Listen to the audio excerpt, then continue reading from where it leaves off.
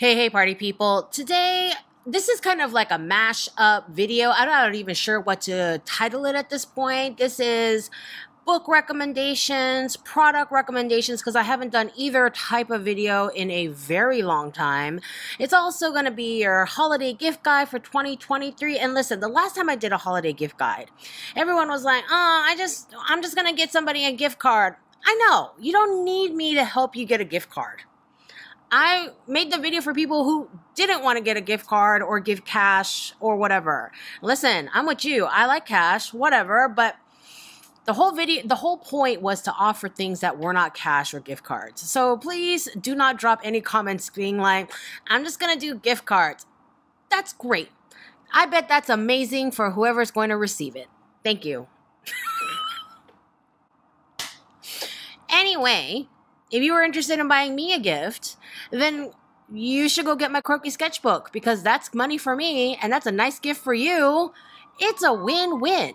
And if you don't want to buy it, you could put it on your holiday gift list and have someone else buy it. So it's a win-win-win. Someone gets you a gift, you received a gift, I get money. Win-win-win. Okay? I love it. All right. Moving on.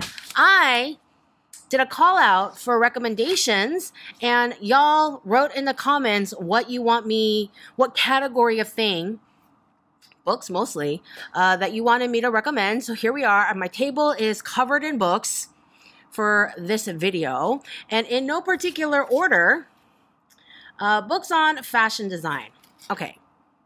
There are a lot of books out there and they tell you things like, well, first you need a mood board and then you need to figure out a color story.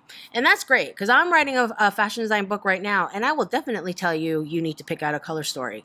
But for learning fashion design, this one is my favorite because it's so geeky.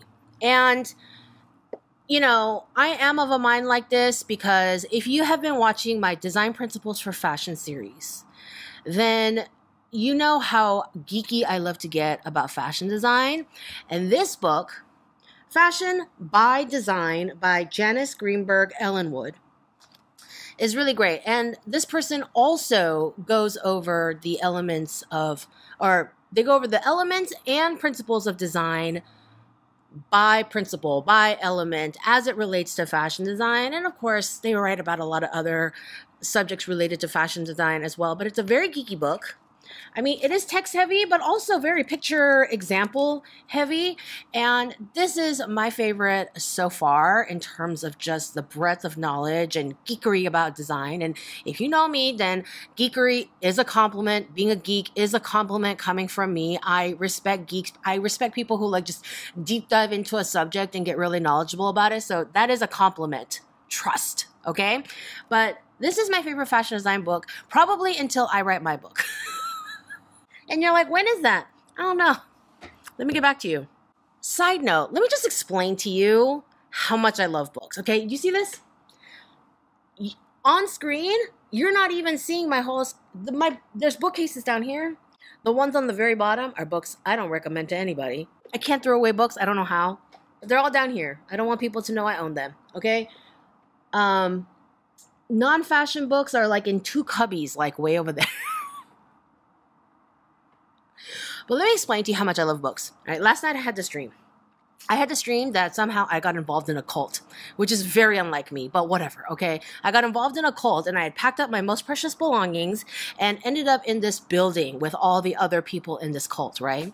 And this guy, the leader of the cult, was going around and marking people's foreheads and saying, you have been marked for death and you've been marked for death. And I see these marks on your forehead because I've been given the sight to see. And you know, you have all been marked for death. And I'm like, okay, I'm gonna die. Later on, the cult leader comes up to me and says, in my dream, the cult leader comes up to me and says, hey, look at this book. I want this book. You know, you're gonna die tomorrow anyway. Can I have this book? And he takes the book. Fast forward in the dream, I'm like, it's like someone stealing a book of mine snapped me out of this trance where I was believing in this cult. And I'm like, do you know the only people who can predict death? Killers. Okay? What is happening here? Get me out of here. I steal the book back And then I wake up. I don't even remember what book it was, but I really loved it. And this guy tried to steal it. And I'm like, hold on a minute. Is this witch about to kill me for my book? I mean, that was something I would do. Kidding. All this is a dream. But that is really my personality. I find that hilarious. Anyway, next on the list, costume design books for filmmaking. This is not an area of my expertise, so I cannot answer this question. And those of you who are new to me, if I don't know something, I don't talk about it. I do not like to blow sunshine up anybody's butt. Creative pattern making books. Okay, so this is different from just like regular pattern making. I have a lot of pattern making books. Oh, right. So I do have book recommendations on my Amazon page. It may be updated with these or not. But listen, Amazon just has a really convenient feature where I can just list my recommendations. It is an affiliate link, so I do make some money, teeny tiny bit.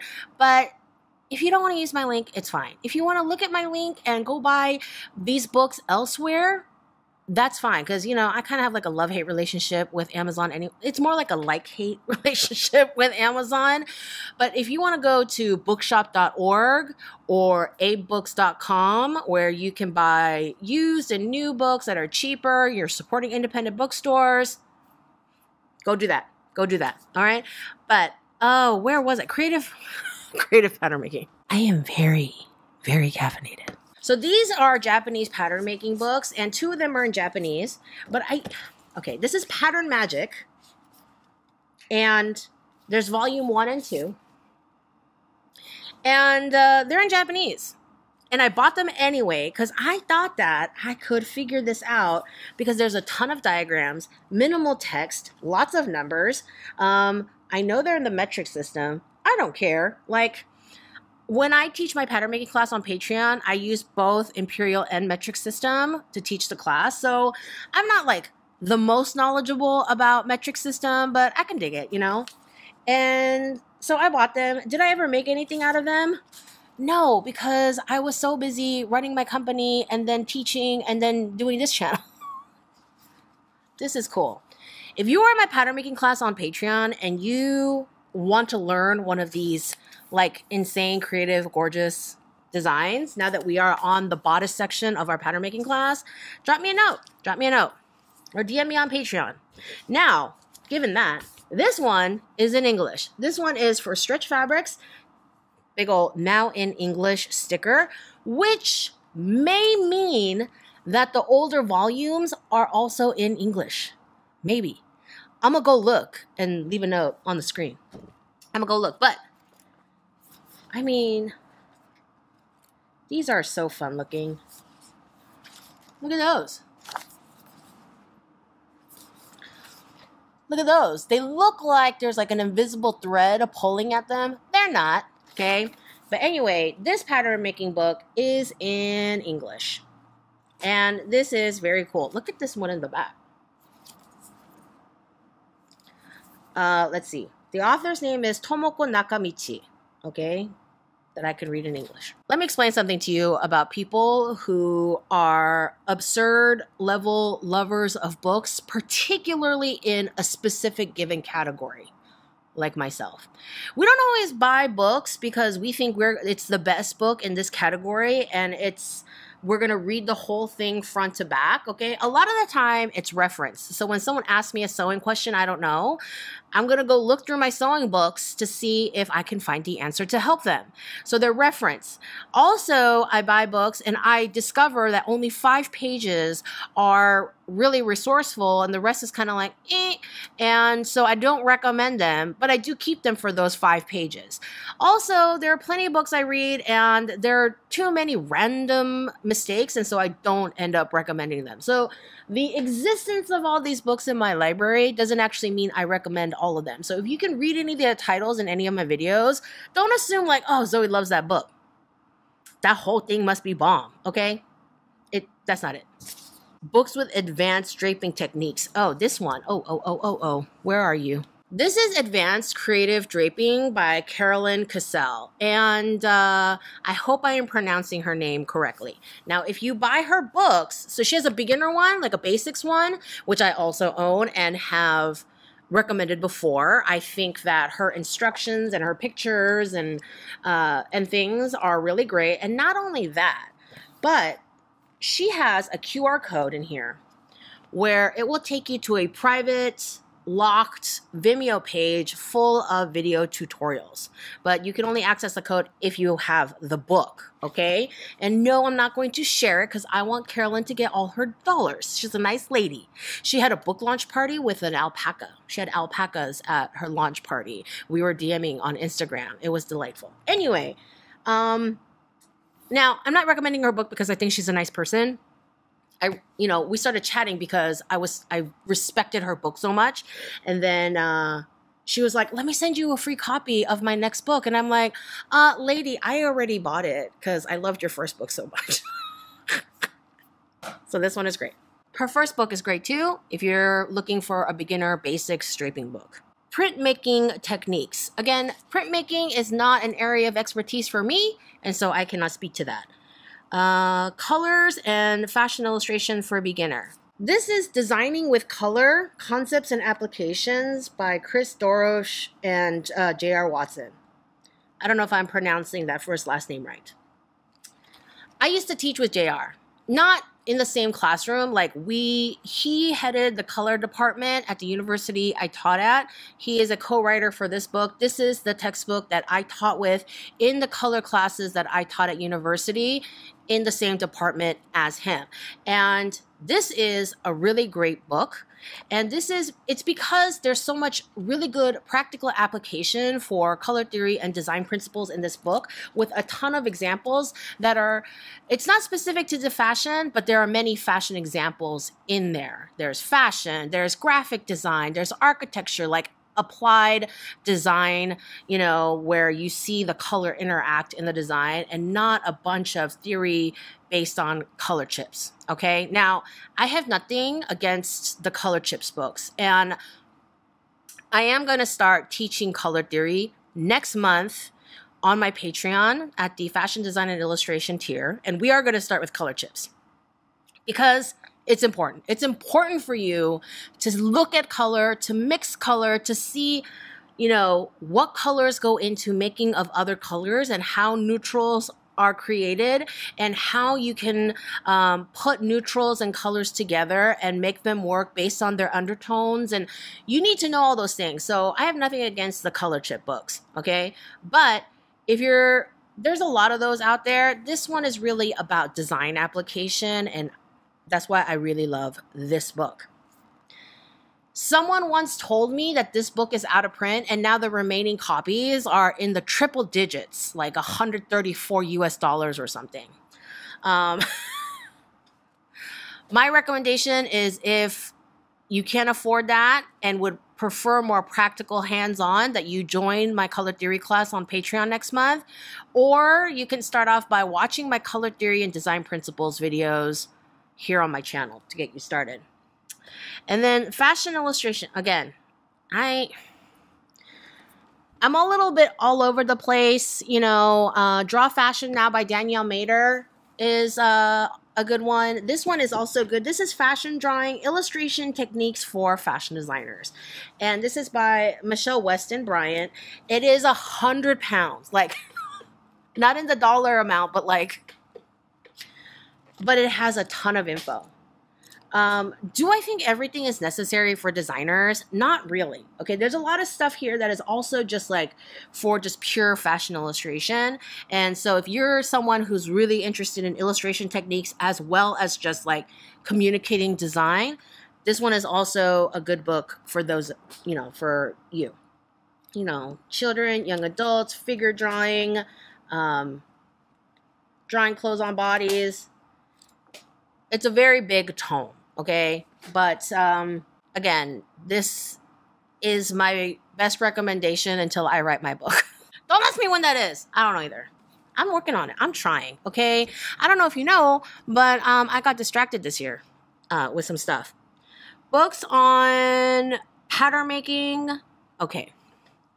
I have pattern making books on my Amazon bookstore recommendations list.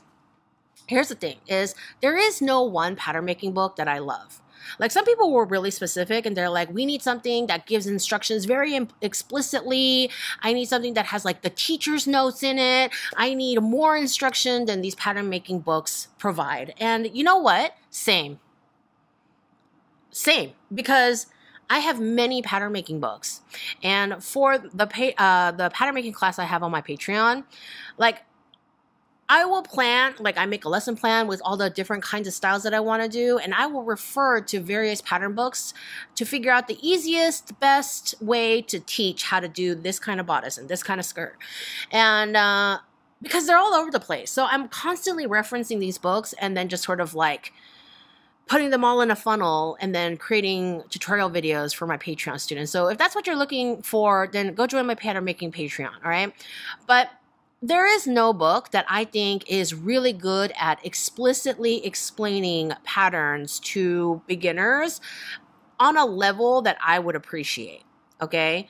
And so I don't have one where I'm like, this is the one. There are a lot of good ones. Helen Joseph Armstrong, Connie Crawford, like, there's a lot of good ones. Is there one where I'm like, this is the gold standard? So far, of all the ones I have read, there is not, okay? But I am always buying pattern making books. Okay, look at this. This is my latest acquisition, and I cannot begin to tell you how excited I am about it. Look at this. It's all about pockets. And if you know me at all, you know how much I love pockets. So this is pattern making and construction, sewing, everything about pockets. It's just about pockets, but it's everything about pockets. And I am obsessed. Can I recommend this book? I don't know yet. I literally received it yesterday and I have been busy, like, you know, working, trying to make this video. And so I have not had a chance to, you know, do a deep dive, look at things, kind of construct things in my mind and see if the instructions make sense. Like, I have not had a chance to do that. But listen, it is a whole book on pockets. Side note, do you know how hard it is for me to refrain from cursing when I'm this level of caffeinated? Oh my God. I'm always looking up more construction, more pattern making books. Listen. Here's a call out. If a pattern making book writer or someone who has like really like beyond me level pattern making skills wants to team up with me, because I'm a good pattern maker. I'm not an expert pattern maker. So I don't feel like I can write a pattern making book, but I am an expert level explainer. If I can do anything well, it's explain things. And I think a lot of you can agree with me on that. Okay. And so if a pattern making teacher slash pattern maker slash book writer wanted to collab with me on a book where I help them express the instructions for patterns better while they did actually the mechanics of pattern making, I would be so into that. I would be so into writing a book like that. I have so many students that I would help putting better instruction on things where once I unravel things like, oh, the pattern makes total sense. You just forgot to add XYZ things. Okay? So, anyway, where was I? Garment fitting. This is Fast Fit, Easy Pattern Alterations for Every Figure by Sandra Betsina, host of HGTV's So Perfect. Okay, I have not seen this show, but whatever. The thing about this book that I like, it's so well organized. It just says, if you have a forward thrusting neck, if this is your problem, they describe the problem, and then here's the solution. And then using commercial patterns, they show you the pattern correction, how they did it. Here's one where, okay, you need more butt. How about this correction? Okay. They call it protruding derriere. I honestly think a lot of us would prefer a protruding derriere, but whatever. So if you have a protruding derriere, you can try this option, this option, this option. Like, it's organized by body part, garment section, and how to, you know, identify the problem, and then the pattern corrections are right there. Like, I love a well-organized book like this. This is the one I recommend, Fast Fit. Identifying fabrics. If you have spent any time with me on this channel, you already know my answer. It is the Fabric for Fashion, The Swatch book by Clive Hallett and Amanda Johnston. And There is nothing that is going to teach fabric better than having literal swatches that are labeled correctly, and you just feel them and you remember what it's called. Like, that's the whole point of identifying fabrics. Is there every fabric under the sun in here? Of course not. Do you know how many fabrics exist in the world? There's no possible way. Are there many, many, many, many swatches in here and you are going to learn so much from this? Absolutely. This is always when I'm talking to designers, okay, whether they're costume designers or fashion designers, anybody who's making soft goods, okay, and that's anything made out of fabric. This is my #1 book that I recommend to them. Costume designers need to know about fabrics. You know, if you watch my interview with Shirley Zakovich, who is a costume designer and tailor, she says all the time, I need interns who understand fabric. Fashion designers need to know fabric. You know, even if you're making teddy bears, you should know about fabric, okay? Pillows, linens, all that stuff. This is the best one. There is a book where it's just the text. You need to get the one that says the swatch book with the swatches. This is the best one. I love this book. I have the older one, the yellow one, and now I had to, this is like many years old, so I had to splurge and get this new updated pink one. I love it so much. Different types of fabric manipulations. This is The Art of Manipulating Fabric by Colette Wolfe, and it just goes over a million different kinds of pleats and tucks and ruffles and flounces and smocking, diagrams, pictures of muslin samples, quilting, just so much. This is a great book too. Books about pattern grading, that is also not my area of expertise. Okay, technical drawing. This is the spec manual by Michelle Weston Bryan and Diane Demers. Sorry for butchering that, okay? Michelle Weston Bryan also wrote that fashion drawing book, but this one, I have a couple of books on tech design, okay? This is not my favorite book on tech design. This is actually my favorite book on tech design. This is Complete Guide to Size, Specification, and Technical Design by Paula J. Myers McDivitt, okay? This is actually my favorite. I think there's a newer edition out now also, but this one is so full of information, and it has example tech packs, it has flats, it has how to measure, it has grade rules, all this sort of thing, right? But in terms of how the flats are drawn, and this person wanted a technical drawing book, the flats in here are very good. It's hard to flip through because it has a CD-ROM. That's how old this book is. But the flats drawn in here are really good. And what I like about it is also what these arrows are where you need to measure for your tech pack, which is also good. Like the other book also has that too, but these flats are very good. So this is a really good, so it's not like a how-to draw. You're going to get that with Adobe Illustrator instructions. There's some on my channel also, but this is how certain flats should look. Fashion freelancing, fashion marketing, fashion trend forecasting. These are really not my areas of expertise. However, my tip is to buy a book that's really as recent as possible.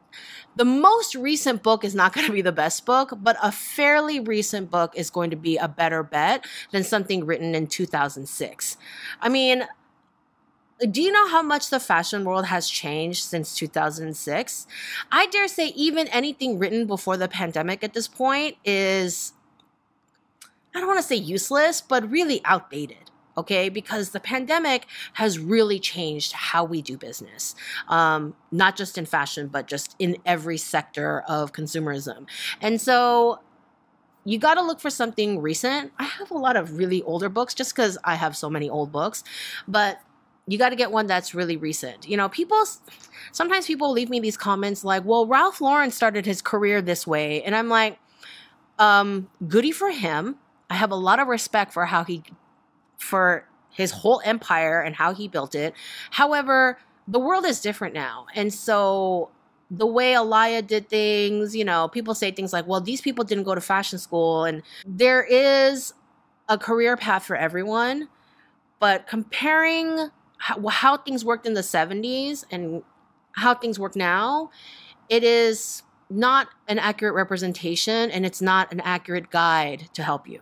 Maybe some books on famous designers. Honestly, just like go look up your favorite designer and try to find books on them. That's what I do. I don't really like try to look for, like, if someone didn't like a book, I read the reviews and I'm like, oh, there wasn't enough pictures. Well, no, I want lots of pictures, you know, something like that. But just go look up your favorite designers. Other than that, you know what I like is I like to get museum catalogs of specific exhibits. This one is one of my dead favorites, okay? This is the museum catalog for the Manus Ex Machina show at the Met a few years ago. And these pictures are to die. They are to die. Oh, I love it so much. I saw this in person. I saw the show in person. I almost got kicked out of the museum. I've done this a few times. Okay. If I ever get kicked out of, I haven't yet. I have been given stern words and side eye from many a museum security guard. Sometimes I get a little too close. Like I'm so obsessed with a particular garment and I'm just like, okay. And the security guard's like, whoa, hey, what you doing there? Stop breathing. Okay. And then one time, and then in this particular circumstance, you know, I get a little bit excited about fashion. I don't know if you knew that. Okay. I get a little excited about fashion. And when I do, I get a little didactic, I guess is the word for it. And I start going off about it. And at the time, I was with one of my friends who isn't like knowledgeable in fashion, that they didn't study it like I do, but they had an interest in fashion. So of course they wanted to go see the show with me. And I just kind of started rambling, not in a talking down way. At least I hope not, but just in a way where like, do you see this? This is from this designer who did this. And then I remember reading like this was this, and then that was that. And this was this time period and this collection. And I was like kind of talking about the show. And I guess I got a little bit excited and a teeny tiny bit loud. And people were following me around the museum. I'm like, I'm not a docent. What do you guys want? And one of the security guards was kind of like, what is this unofficial group happening? Although one time I was at the Met and I was with that same friend. And later on, he told me that a security guard had approached him because he thought that he was security for me because he thought I was Margaret Cho. Anyway, books on how to make corsets, old school and modern types. Listen, I have a couple of books, and I don't know how good they are yet because here's the thing. I have them, and I'm going to start looking at some more corset books because I'm going to start posting more content on Patreon for my free and $2 a month level patrons. So you should really go join me over there. Okay, if you're interested in the shenanigans I get up to on Patreon, because I'm going to start making a corset. In the new year, I'm going to design a corset and I'm going to drape it on my trusty mannequin over there, dress form, and I'm going to build a corset from scratch. And there will be a lot of fumbling around. There will be a lot of new things that I will be learning too. But it should be a good time over there. So yeah, you should join me over on Patreon. So let's move on to product recommendations. I've been talking about books for a long time. So number one, this person wanted white pens, pencils, markers for drawing and sketching on black paper. Okay. So marker's not going to show up, but you're going to want something that's more like acrylic-y. So paint pens are going to be your best bet. Now, I don't have a ton of experience with paint pens, so I don't have a brand where I'm like, oh, this is the one. But I've tried a few of these. These are fun. I normally try them to get like a brighter white when I want to do sequins, sparkle crosses, any of that sort of thing. So you're going to want paint pens. And as for a white colored pencil, I have discovered through much experimentation that the Prismacolor white is the most potent white in terms of colored pencil.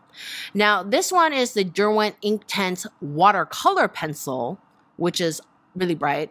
If you are 100% sure water is not going to touch this, then go ahead and use that. This one is a pastel. So it's chalkier, it's messier than colored pencil, but it is quite vibrant. I don't really like gel pens, but this one, the Sakura Jelly Roll gel pen is pretty good. You know, charcoal pencil, General's charcoal pencil, the Faber-Castell pastel. These are all really the Derwent. Oh, the Derwent Color Soft pencil is also pretty white. The Derwent Graphitint is also pretty white, but that one is also messy and harder to find. Okay, I've only ever seen it in a couple of stores. Maybe they're more common in England. I think Derwent is an English brand. You know what's a really great marker to use on black paper are metallics. So metallics like these that I have here from Tombow, or these from Sharpie. Finally, let's talk about sewing stuff. And these are really questions I get just a lot, all the time, all over the place, here on Patreon, randomly on Instagram, whatever, okay? So number one, sewing machines. Which sewing machine should I get? And I am team industrial versus home machine, okay? I've had my industrial for many years. I learned how to sew on an industrial. I don't have a ton of experience on home machines, but I know that industrials are not a practical solution for everyone. First of all, you have to be kind of living in one place for a while because it is a solid piece of furniture, and so it can be cumbersome, especially if you're a student and you're like in and out of dorms, going back home for the holiday, like that kind of thing all the time. I get that. But if you are someplace where you're going to be living there for a while, you have the space for a solid chunk of furniture, and you know you are invested in sewing a lot in the future, then go ahead and get an industrial, get a Juki 87, what is it? Juki DDL 8700 single needle lock stitch. That's kind of your regular, you know, single line of thread stitching regular sewing machine. And it will do 101 things. I have never purchased a home machine. There was a period of time where a friend had one in her garage and gave it to me for a while. And then once I got my industrial, I passed that home machine on to someone else who could use it, and I don't even remember who has it anymore. But here are some tips on how to pick a home sewing machine that's right for you. Number one, read the reviews, and I want you to actually read them. Don't just look at the rating and be like, oh, it's rated high. Read the reviews. What you're looking for is reviews like, I bought this for my 15-year-old nephew and he wanted to learn how to sew. So I bought this for him for his birthday. And he said it was so easy to get started and he just loves it and he sews all the time. Okay, that kind of thing, right? Because people who've been sewing for a long time, they can make do with pretty much any machine. They can make it work because they have been sewing for a long time and that's their experience, okay? By the time I got my friend's old busted home sewing machine, I already knew how to sew pretty well. And so I just you automatically do your workarounds without even thinking about it, okay? But you want to hear from people who purchased it for themselves as a beginner or purchased it for someone else as a beginner, and oh, it was easy to start up, to get the hang of. It was intuitive. There weren't any weird things, and it was solid, and I have been enjoying getting to learn how to sew on this machine. Like, those are the kinds of reviews you want to read. Like, I've only been sewing for a year. This is really good. Like, that kind of thing, okay? And the next thing is, do not buy an overexpensive machine because I promise you, a huge chunk of you will be too scared to break your machine to actually just start cranking on it. Okay, you want something that's a little, under your budget so that you do not feel bad about just trying stuff out. I'm not saying abuse your machine and put in 7 layers of vinyl through it at one go. Okay, that's the point of the industrial. The industrial, it does a lot of layers and tough fabrics and leather and, that kind of thing. And, home sewing machines, many of them, especially newer ones, they can't handle that much workload. But you should be able to crank out a lot of 4 or 5 layers of cotton poplin, make aprons, shirtings, dress weights, and just go with it, And so get something a lot of the time, If you get something that's a little too expensive and you're afraid to break it, you won't use it. Okay. I have learned this. I've heard stories like this in the YouTube space a lot, like getting to know other video content creators at like conferences and stuff. They'll tell me like, oh yeah, you know, I was doing everything on my iPhone and then my husband was trying to be super supportive and he bought me this amazing DSLR and it took me a year to start using it because I was always afraid to break it. And yeah, don't be like that. And kudos to the husband who was trying to be supportive and got her fancy stuff. That's amazing. But seriously, like get something where you're just gonna, and then by the time you've cranked through that machine and you've gotten really comfortable, you can move on. You'll have more knowledge as to what you personally need, depending on the kinds of things that you like to sew, you know, whether you need something that's more durable for heavier fabrics, etc., etc. Number 2, FAQ. What kind of dress form should I get? Number 1, brand of dress form that I recommend that even I don't have because I can't afford it is an Alva form. Okay. And they are very expensive. You can find used ones on eBay and they are also like the really good, like good condition ones. They are also still quite expensive. But they are the ones that most closely resemble real bodies. So if that is important to you, save up, invest. Mine is a PGM. Take care of your stuff. They'll last you. I swear, and I have no proof of this, but I swear Wolf must have some sort of contract with all the fashion schools in the world because every fashion school I've ever went to, taught at, visited have Wolf forms. And are they that much better than any other dress form? No, I don't see anything particularly special. I'm sure they're very durable because they've been through generations of fashion students, but it's not like Alva where Alva really makes things like the shape of everything like really human-like. So if you see an Alva and a Wolf that are similar in price, just go for the Alva. Absolutely, anytime. So there are other brands out there, but you know, and you're like, well, Zoe, how am I supposed to afford that? Here's what I did when I was turning 30 and I needed an overlock machine for my business. One of my good friends who knew I wanted an overlock, and they were at the time on Craigslist for about $600. And so she instigated this whole pool with my friends, and they all chipped in here and there, and they cut me a $600 check, and they're like, go buy your overlock. So instead of asking for, you know, everyone to buy you a little of this and a little of that, if you are really wanting a dress form or a machine or similar big ticket item, there are all those websites, right? Like usually they're for couples who are getting married and they want you to pitch into a honeymoon fund or a house buying fund, which is kind of cute, instead of like random toasters and stuff. Nothing against buying a toaster. You know what you get what I'm saying, okay? But yeah, like start a website where I'm like, I really want a dress form so that I can continue with my studies or become a better dressmaker or et cetera, et cetera. Please help me. And people can pitch in to your dress form fund, your sewing machine fund, whatever that is. Okay. That's how I would do it. But in terms of smaller gifts or things like a beautiful pair of fabric scissors is a great gift. My preference is Kai. These are 11-inch Kais, and when you measure scissors, you measure them tip to tip and not the blade. So these are not 11-inch blades. They're 11 inches, the whole thing. If you are looking for a stocking stuffer for the sewing person in your life, I cannot recommend more than a bunch of bobbins. Now, if you also know how to sew and you can fill in these bobbins, like wind the bobbins with thread, that's even better.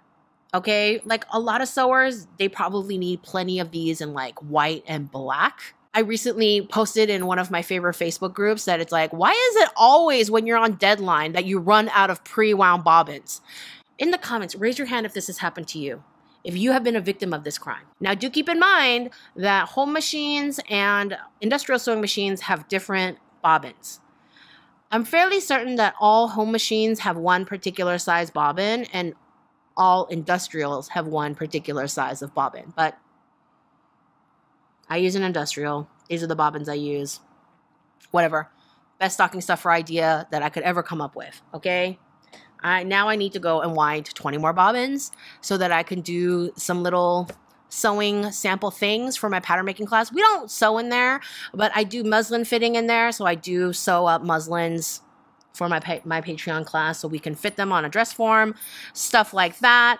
All right, and that's it, okay?